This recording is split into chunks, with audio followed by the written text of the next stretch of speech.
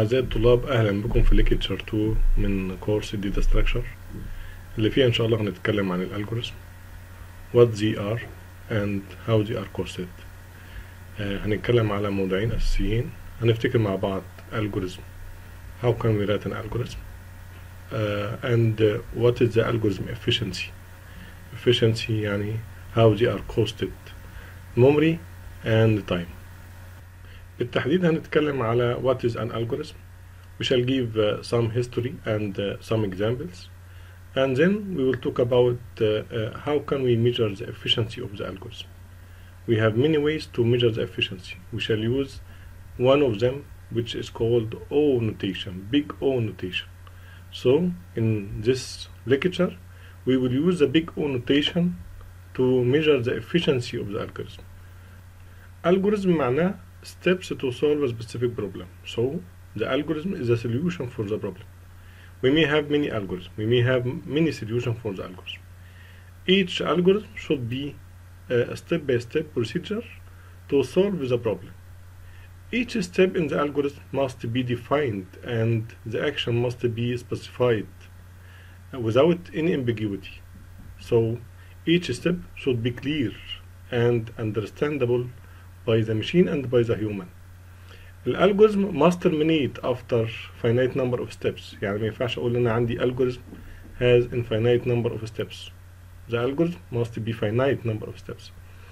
The algorithm may have some inputs and may have some outputs. يبقى كل algorithm عندنا كل solution لأي problem يمكن أن يحتاج لinputs، ممكن يكون عنده outputs وعنده مجموعة من steps. These steps are clear and understandable by human and by the machine to solve a specific problem. ليه بنقول each step must be clear for the machine and for the human and understandable؟ لأن ممكن الإكسكيوتر بتاع الألجوريزم اللي هو اللي بيقرأ الستبس مش فاهم التفاصيل. So the steps must be clear for them. يعني مثلا لو عندي algorithm to make a cake مثلا for example and you put some step، حطيت كده خطوة جوه إنك تعمل كيكة، إنك أنت ضيف كيلو دقيق 1 كيلو من الدقيق. ده بالنسبة لواحد عنده خبرة دي ستيبس بالنسبة له ستيب واضحة جدا ومعروفة جدا، لكن بالنسبة لواحد ما بيعرفش يعمل أو عمره ما عمل حاجة زي كده دي ستيب محتاجة شوية تفاصيل. So you must specify the details of this step. علشان كده sometimes when you write an algorithm في ستيب تكون واضحة المشين والهيومن، وفي ستيبس تكون محتاجة تكتب على شكل موديول أو على شكل function in which it has all the details of this step. So الالجوريزم ممكن يكون خطوة تحتاج لتفاصيل أو ممكن تكون خطوة understandable by the human or by the machine. الحقيقة دراسة الالجوريزم بدأت من مئات السنين، وكلمة خوارزم أو الجوريزم جاية من اسم العالم العربي الخوارزمي من from a very long time. لو عايز تعرف تفاصيل تقدر تروح الإنترنت وتجيب التفاصيل اللي أنت عايزها عن الهيستوري أوف الجوريزم. دلوقتي احنا هنبتدي اول جزء عن الالجوريزم اللي هو examples of algorithms. اول example عندنا اللي هو given an integer number n. طيب لو عايز اعرف whether the integer number n is a perfect square, so this is the problem. طبعا احنا بنبدأ ب very simple problems اللي هو نقدر بيها نكتب الجوريزم بسيط. لو انا عندي رقم n عايز اعرف هل هو perfect square ولا لا. perfect square معناها I can find another integer I in which I by I equal n.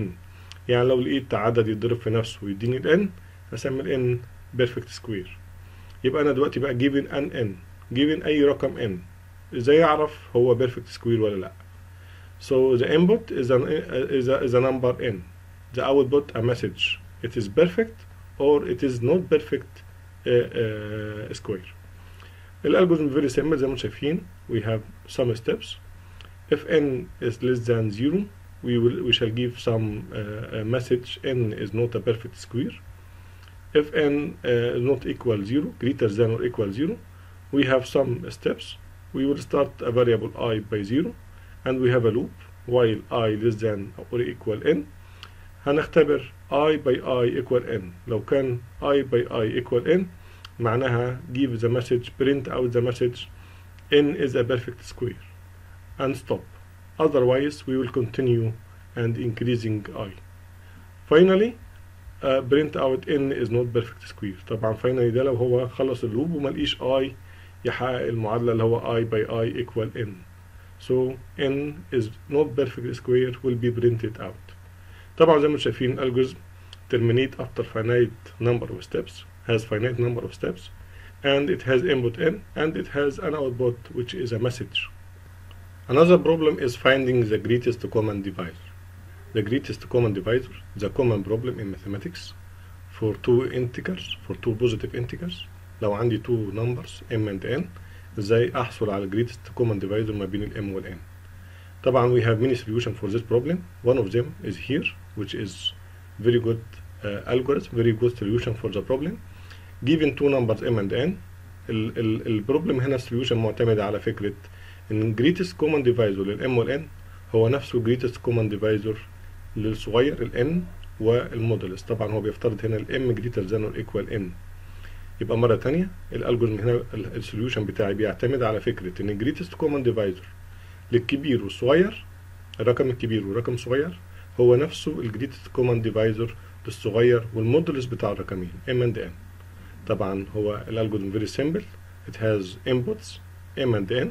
It has an output which is the greatest common divisor. الالجوريزم بيشتغل in a loop. كل الحكاية ان هو بيحسب المودولس m and n، m مودولس n او remainder، وبيخزنه جوه r، وبعدين هنا بيشتغل بقى الرقم الكبير هيتحول لصغير، يعني الصغير n هيبقى هو الكبير، والرقم التاني هيبقى n remainder m remainder n اللي هو الr هيبقى هو الرقم الصغير. يبقى معناها نفس الفكرة اللي انا بشرحها دلوقتي. لو حولت ال greatest common divisor m و n الى greatest common divisor الى n و m remainder n. طبعا في الاخر بعد اللوب ما تخلص، اول ما r equal 0 اللوب هتخلص، النتيجة عندي متخزنة جوه الفاريبل m، جوه الفاريبل ايه m. To apply this solution on these numbers 106 and 16، يعني لو عايز احسب باستخدام السوليوشن ده ال greatest common divisor لل two numbers m 106 and n 16، الالجوريزم زي ما انتم شايفين هيشتغل كلوب different loops. كل مرة هيعمل ايه؟ هيحسب الريميندر، وبعدين يخلي الام هي صغير، وبعدين الام اللي هي الرقم الكبير هو الصغير اللي هو الان، وهيخلي الان اللي هو الرقم الصغير هيبقى ريميندر. تعالوا كده نشوف هيشتغل ازاي. يعني 106 and 16 هيحسب الريميندر اللي هو 10، باقي قسمة 106 على 16، الباقي 10. كده الشغل بتاعنا هيبقى بدل ما احسب ال greatest common divisor ما بين 106 and 16 هيبقى نفسه greatest common divisor ما بين 16 والريميندر which is 10. يبقى again to calculate the greatest common divisor between 16 and 10، remainder هنا 6 هيتحول إلى greatest common divisor of smaller is 10 and the next one is 6. يبقى greatest common divisor 16 and 10 هيتحول إلى greatest common divisor of 10 and 6 and so on. greatest common divisor 10 and 6 هيتحول إلى 6 and 4 which is the remainder of 10 and 6. Again the greatest common divisor 6 and 4 هيتحول إلى 4 and 2. greatest common divisor of 4 and 2 is 0 لأن 4 remainder 2 is 0. طبعا الار أصبح 0، هيطلع ال greatest common divisor هو ال m هو الرقم الصغير زي ما انتم شايفين which is 2. يبقى ال greatest common divisor لل two numbers 106 and 16 is 2. طبعا ده الكود الخاص بالبروبلم جافا كود اللي هو بيحسب ال greatest common divisor between two numbers m and n اللي بيفترض ان m is greater than or equal n. زي ما انتم شايفين بيشتغل بنفس الطريقة اللي احنا شفناها من شوية، اللي هو as a loop in which terminated لما يكون الريميندر بصفر، وبعد ما بيخلص بيبقى الريميندر موجود فين في الرقم اللي هو ال m. طبعا دول simple examples of algorithms, simple solutions to simple problems. السؤال هنا بقى دلوقتي اللي هنبتدي منه بقى الجزء الثاني من المحاضرة اللي هو algorithm efficiency. احنا الحقيقة هنهتم بالتايم efficiency اللي هو هنسميها running time، وفي ناس بتسميها running time complexity cost، لكن هنتكلم على التايم cost taken by the algorithm to solve the problem. الكوست هنا في عندي ناس بتهتم الكوست اللي هو الميموري، خد ميموري قد ايه، والكوست اللي هو التايم خد تايم قد ايه. هنقيس الكوست بنفس الطريقة، لكن عشان ما نقعدش نزيد احنا هندرس الموضوع على التايم، وبنفس الطريقة هيطبق على الايه، على السبيس او الميموري. يبقى دلوقتي تعالوا مع بعض نبدأ الجزء الثاني من المحاضرة اللي هو هنتكلم على running time complexity أو ما يسمى بال efficiency of the algorithm. How can we calculate the running time of the algorithm؟ هنا في سؤال مهم جدا. هل لو أنا بحسب ال running time للالجوريزم أو ال efficiency الخاصة بالالجوريزم نستخدم algorithm على شكل خطوات general زي كده، ولا نستخدم الكود زي ما انتم شايفين كده؟ أنه أفضل؟ طبعا الافضل هو نستخدم algorithm which is steps to solve the problem، اللي هو مش مرتبط بلغه، لانه هنا مش محتاج ادخل في التفاصيل. انا مش محتاجه وانا بحسب الافشنسي او running time، يعني مثلا زي الستاتيك والاند، كل دي تفاصيل خاصه بالكود، خاصه بالكومبايلر عشان يبقى يفهم الخطوات اللي موجوده. لكن انا بالنسبه لي انا مش محتاج كل التفاصيل دي كلها علشان احسب الافشنسي. just we need the steps اللي بالفعل هتأثر على التايم، وهنحسب من خلالها الرننج تايم كومبلكسيتي أو الالجوريزم take how many times taken by the algorithm to solve this problem. يبقى مرة تانية using the algorithm I can calculate the running time complexity, and using the code also I can calculate the running time complexity. لكن بنفضل استخدام الايه، الالجوريزم because the code has many details أنا مش محتاجها وأنا بحسب الرننج تايم. دلوقتي احنا بنبحث عن الرننج تايم كومبلكسيتي اوف ذا الجوريزم، وبالمثل هنبحث عن memory complexity او space complexity of the algorithm. خلينا نتكلم عن الرننج تايم كومبلكسيتي. يعني ايه رننج تايم كومبلكسيتي؟ قلنا يعني time taken by the solution او by the algorithm to solve the problem. هل هنا بقى time taken بيعتمد على عدد السطور اللي موجود فيها الالجوريزم او عدد الستبس؟ الحقيقه لا. المفروض ان هو يكون الرقم اللي انا ببحث عنه ده quantity، رقم بيمثل التايم اللي خدوا الالجوريزم اللي السوليوشن ده هيحتاجه عشان يخلص ويحل المشكله. يبقى we are looking for quantitative estimation، بندور على رقم يمثل الافشنسي بتاع الالجوريزم. الرقم ده هيكون عدد صحيح، يعني رقم كده يقول لك مثلا 50 seconds او 50 ملي seconds. الحقيقه لا. الرقم ده هيبقى فانكشن. الفانكشن دي تعتمد على ايه؟ هل هتعتمد على اكسترنال فاكتور زي البروسيسور سبيد او الكومبايلر؟ برضو المفروض لا، لان الالجوريزم المفروض الافشنسي بتاعت الالجوريزم لا تعتمد على السبيد ولا على الكومبايلر ولا على البلاتفورم اللي بيشتغل عليها الالجوريزم. امال المفروض تعتمد على ايه؟ تعتمد على حاجه اسمها البروبلم سايز. كل الجوريزم المفروض ببحث على الافشنسي بتاعته، معناها ببحث عن الرننج تايم كومبلكسيتي، المفروض تكون quantity which is a function of the problem size. الحقيقه ان كل الجوريزم لا يعتمد على بروبلم سايز، الرننج تايم بتاعته كونستانت تايم، يعني بيبقى كونستانت، بيتنفذ ما بياخدش وقت، ما تفرقش لو نفذته النهارده زي ما هنفذه بكره، زي ما هنفذه بعد بكره، زي ما هنفذه بعد 20 سنه. تعالوا نفهم موضوع البروبلم سايز دي باكزامبل بسيط. لو انا عندي بروبلم ان انا ابدا من نقطه بدايه افضل ماشي ستيب باي ستيب لحد ما اوصل لنقطه نهايه. هنا البروبلم دي لا تعتمد على بروبلم سايز. لو انا طلب مني ان انا امشي من نقطه البدايه وافضل ستيب باي ستيب لحد ما اروح عند نقطه النهايه، هنا the solution does not depend on the problem size. لو انا مشيت زي ما بنتي الصغيره اللي عندها سنتين هتمشي من نقطه البدايه لنقطه النهايه، حتى وان كان في فرق في الامكانيات. كل واحد فينا لما يمشي هياخد فيكس تايم، يعني انا لو مشيت النهارده زي ما همشي بكره زي ما همشي بعد بكره. نفس الكلام بالنسبه للبنت الصغيره، هتمشي النهارده زي بكره زي بعد بكره. الفروقات كلها بتبقى فروقات بسيطه حسب مثلا السن وحسب القدره. لكن لما اجي اقول لا بروبلم بشكل تاني، تخليني انا وبنتي واقفين دلوقتي عايزين نحل نفس المشكله، نبدا من نقطه البدايه نفضل ماشيين لحد نقطه النهايه، بس تعالوا في النص نعمل بروبلم سايز، نعمل راوند كام مره؟ مثلا انا اعمل لنفسي راوند 100,000 مره، وبنتي اخليها تعمل راوند 5 مرات. يبقى تفتكروا مين اللي يوصل الاول؟ مره تانية. يبقى انا مطلوب مني ابدا من نقطه البدايه افضل ماشي لحد نقطه النهايه، بس في النص اعمل راوند. الراوند هنا هنعمله مثلا نفترض ان هو n تايمز، هنلف حوالين نفسنا n تايمز. انا مطلوب مني n تايمز يكون 100,000. البنت الصغيره اللي عندها سنتين مطلوب منها n تايمز مثلا 5. السؤال دلوقتي مين اللي هيروح الاول؟ لما نبدا احنا الاثنين مع بعض، البروبلم سايز عندي انا 100,000، البروبلم سايز عندها هي 5. هل الماشين لو كان اسرع هيوصل اكتر؟ بالعكس، ده البروبلم سايز عندي كل ما كبرت هي اللي هتاثر على الايه؟ انما مش هتفرق معانا صغير ولا كبير، خطواته سريعه ولا خطواته بطيئه شويه. يبقى اللي بيفرق في التايم دايما مش الجهاز قدرته ايه، لا، اللي بيفرق في التايم بتاع الالجوريزم البروبلم سايز. انت في النص هتعمل راوند هتلف كام لفه؟ انا لما ابدا الف 100,000 لفه اكيد هوصل بعد فاخد وقت طويل جدا عن بنتي الصغيره اللي امكانياتها ضعيفه لو كانت هتلف 5 لفات او 10 لفات. يبقى دايما البروبلم سايز هي اللي بتاثر على التايم taken by the algorithm to solve the problem, not the machine, not the processor speed, not the compiler. يبقى نركز كده بقى، المطلوب منا دلوقتي عشان نحسب الرننج تايم ان احنا لكل algorithm نبحث عن فورمولا function تكون depend on the problem size, does not depend on the external factors زي ال CPU speed او ال clock speed او غيره. يبقى نبحث عن فورمولا تعتمد على البروبلم سايز. الفورمولا دي هتمثل الرننج تايم او the time taken by the algorithm to solve this problem.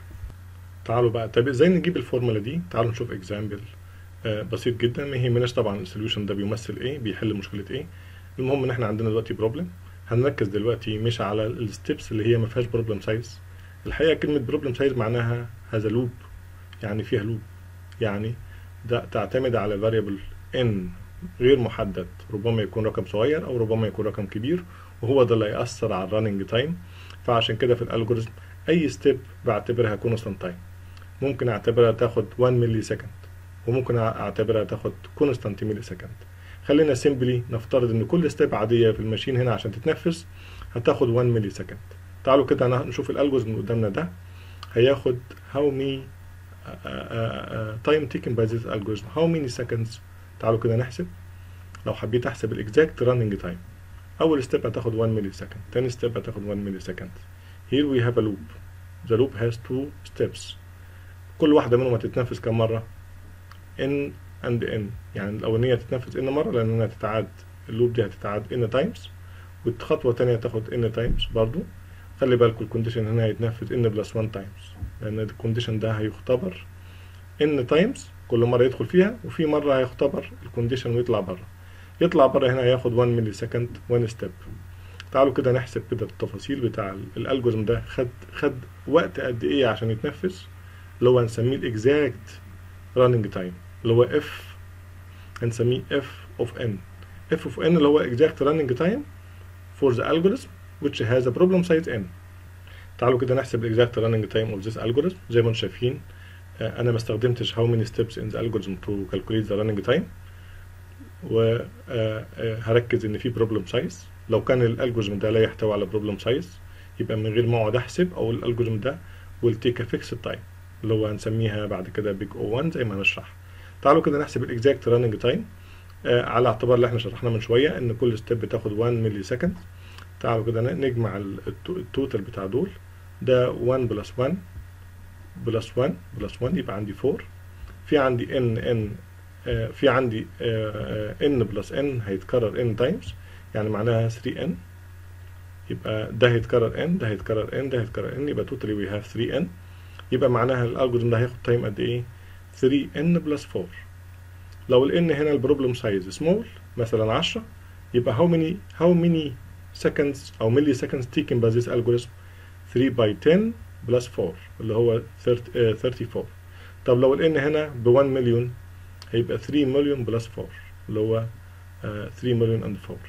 يبقى زي ما انتم شايفين البروبلم سايز هي اللي هتأثر على التايم.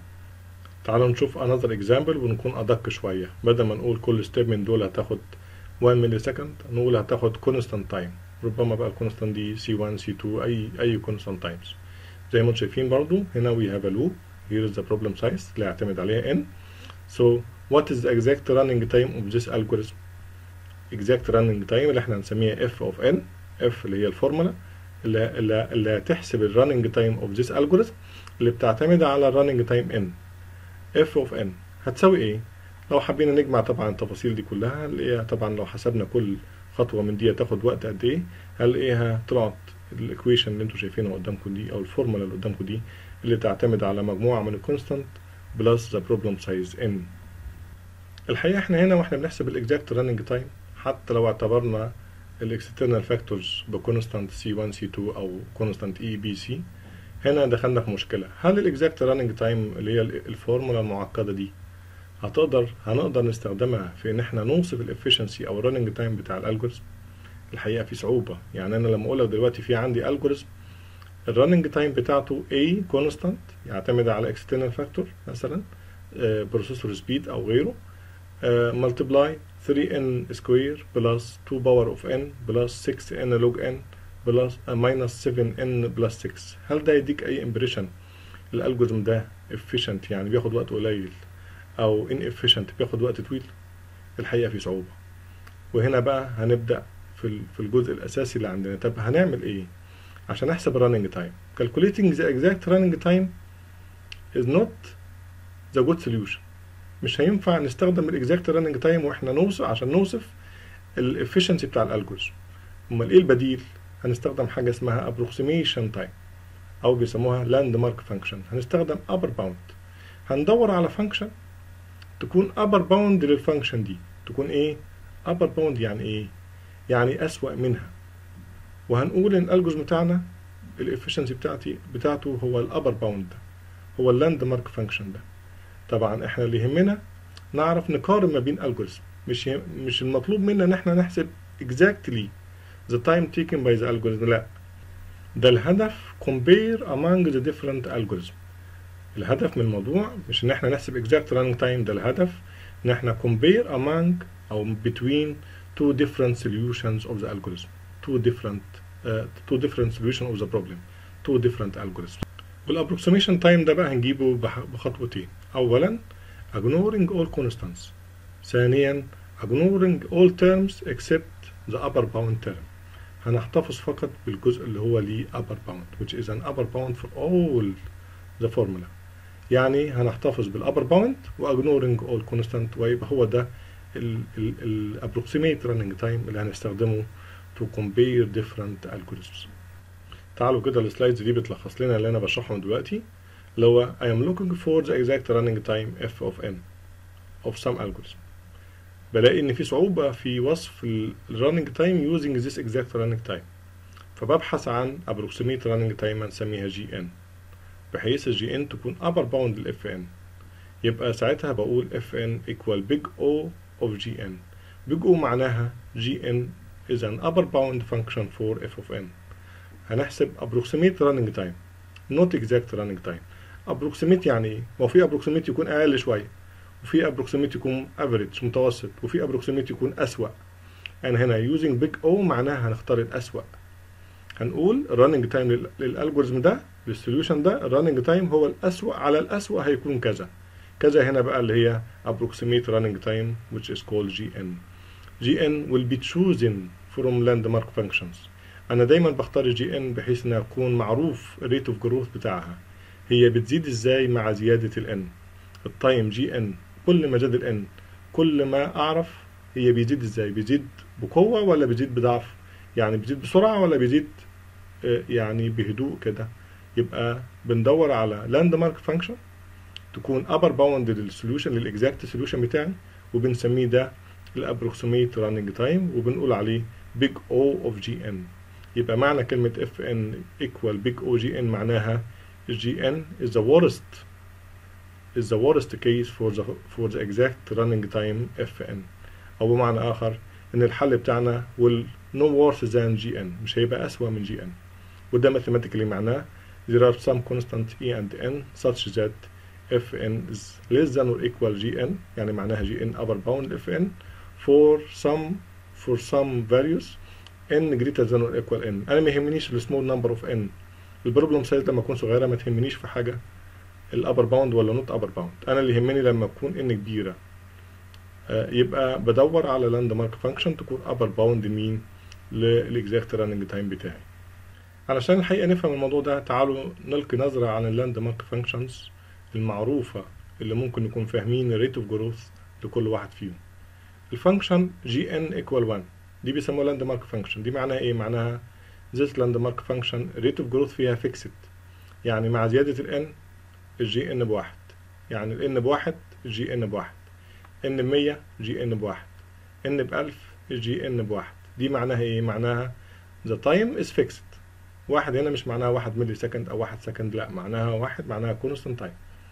عندي فانكشن تانية اللي هو log n جي ان ايكوال log n. اللوج ان هنا لاند مارك فانكشن، الريت اوف جروث بتاعها efficient، يعني بياخد وقت قليل.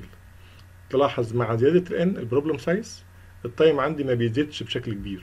يعني مثلا لو الان بواحد اللوج ان تقريبا بصفر، لو الان بألف الان بألف اللوج ان تلاقي رقم صغير less than 10 and so on. يبقى تلاحظ الزيادة هنا في اللوج ان التايم جي ان الزيادة فيه بيتناسب بشكل بطيء جدا مع زيادة الايه؟ مع البروبلم سايز. البروبلم سايز بيزيد بقوة، التايم بيزيد بضعف، يعني بيزيد بهدوء.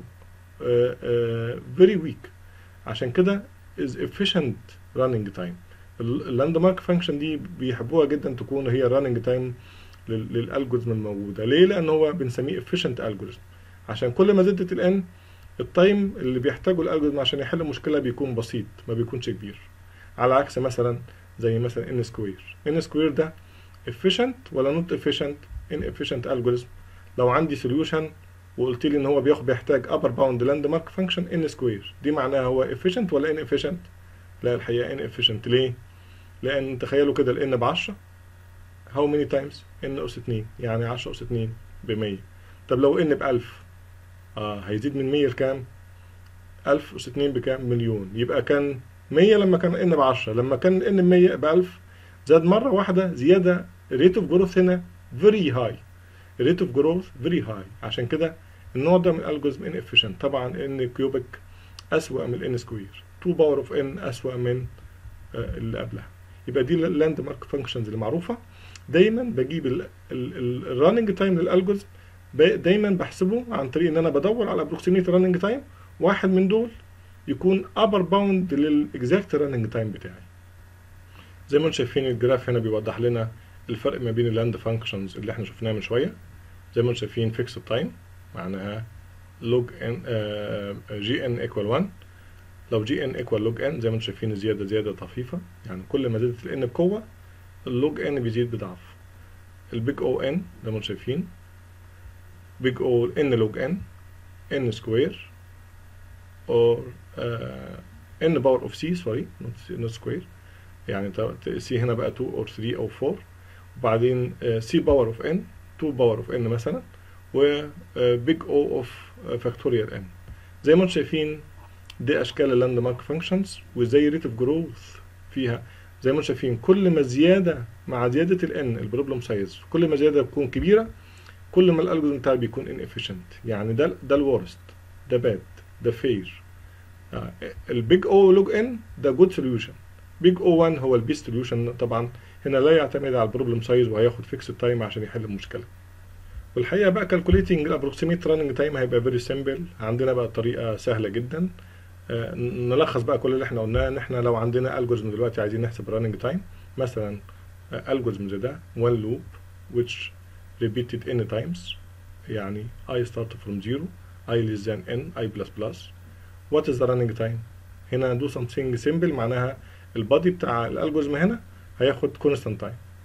simple معناها ياخد constant time. يبقى هنا البروبلم سايز هي n. الالجوريزم ده بياخد وقت قد ايه؟ هنقول عليه big O n. big O n اللي هو هنسميه linear complexity. linear running time complexity. ليه هو linear؟ لأنه زي ما انتم شايفين البادي هنا constant time بيتعاد n times. حتى لو في constant موجود، يعني مثلا لو i equal i plus 2، يعني i plus equal 2 كل مرة بيزيد 2، فالرننج تايم هنا يبقى كام؟ n على 2. فأنا قلت دايما في الرننج تايم ما بحسبش exact running time، بحسب approximate running time. بدل ما أقول الرننج تايم ان على 2 لا بقول بيج او ان برضو. بيج او ان برضو معناها ايه؟ معناها الان ذا ورست كيس عندي، ذا ورست كيس ممكن ياخد اقل من ان. يعني لو كان مثلا بلس ايكوال 5 او بلس ايكوال سوري اي بلس ايكوال 10 مثلا، يبقى معناها كل مره بيزود 10 في اللوب. الرننج تايم هنا ياخد وقت قد ايه؟ المفروض ان على 10. طب الكونستانت هنا لا يعني لي اي شيء، انا بحسب الرننج تايم بقول بيج او ان، يعني at the worst case it takes n steps. طب لو عندي two nested loops، وده بقى اللي بيفرق معايا لما يكون البروبلم سايز two problem size, two loops. Problem size of the outer one is n, of the inner one we have another problem size مثلا n برضو أو another problem size. يبقى معناها هنا يعتمد problem size لكن nested loop. دي معناها الانر هيبقى running time بتاعه big O n، الاوتر هيبقى n. لما نيجي نحسب النستنج هنا nesting loop يعني inner inside and outer loop، معناها running time هنضربه ببعض هيبقى big O n square. لو two consecutive، لو two loops بس ورا بعض، لا نحسب الورست اللي فيهم. يعني لو عندي two loops واحد قبل التاني مش داخلين not nested، واحد n وواحد n سكوير، يبقى الرننج تايم بتاع الاثنين قد ايه؟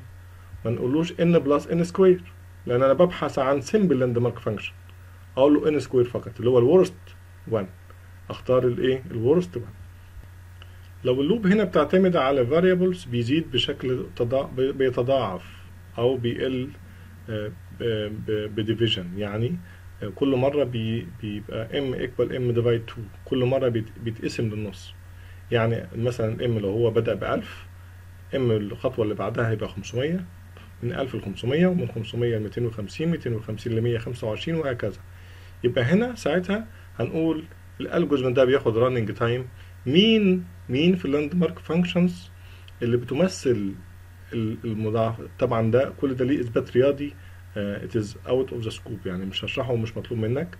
ان ممكن نثبت ان such algorithm take running time big O log n مؤقتا، ممكن تعرفها. ولو عايز تعرف الاثبات بتاع الماثيماتيكال بروف بتاعها سهل جدا انت تفهمه. لكن لو كانت الانكريمنت او الديكريمنت زياده النص او بيقل بيقسم على 2 او بيضرب في 2، مش لازم 2، ممكن يكون 3 4 5 6 10، اهم حاجه مالتيبليكيشن او ديفيجن. دي ساعتها بيبقى لوغاريتميك الجوريزم لوج ان. طبعا لو كان عندي نستد لوب 1 لوج ان 1 ان، ممكن الاقي سوليوشن بتاعي يكون الرننج تايم بتاعه بيج او ان لوج ان. يبقى لما اقول الالجوريزم ده الرننج تايم بتاعه ان لوج ان، والالجوريزم ده الرننج تايم بتاعه لوج ان، هل دلوقتي اقدر اقارن التو الجوريزم دول واشوف مين فيهم افضل؟ اروح اشوف مين في اللاند مارك فانكشنز دول هو الافيشنت، هو اللي ليه ريت اوف جروث افضل. هلاقي اللوج ان هو افضل من الان لوج ان. دي معناها this algorithm is better than n log n.